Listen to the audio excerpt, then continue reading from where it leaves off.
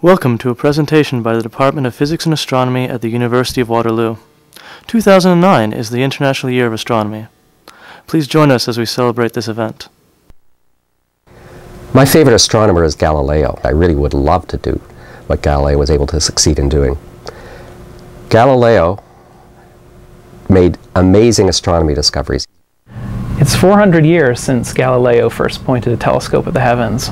In 1609, Galileo looked at the sky with a telescope. And when he did so, he really changed our understanding of the universe and our place in it. What he did was he took advantage of brand new technology. 400 years ago this year, the telescope was invented. It was a military secret. Before Galileo's time, people thought that all the heavens revolved around the Earth. And these really changed the perspective of how the Earth fit into the universe. What he found in the sky was so amazing, so unexpected, and so against the thoughts of the time that he spent the rest of his life in prison. He discovered craters on the moon itself and sunspots on the sun. He looked at Venus, and it wasn't just a bright light, it had phases like the moon has new moon, first quarter and last quarter.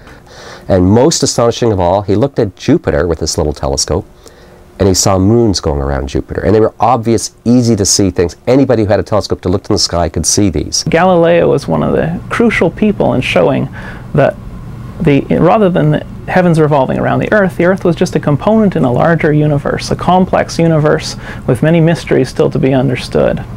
That was completely against the common doctrine. Everybody believed that the Earth was the center of the universe and everything went around the Earth. But easily, with this telescope, he could see things going around Jupiter. And he did all of this because he had this new piece of technology. Before then, everyone used their eyes. We're going through a similar era right now in modern astronomy. New technologies and new understanding of physics is changing the way we see the universe. And maybe some of these discoveries will be as earth-shattering and as strange to us as Galileo's discoveries were at the time that he did his work.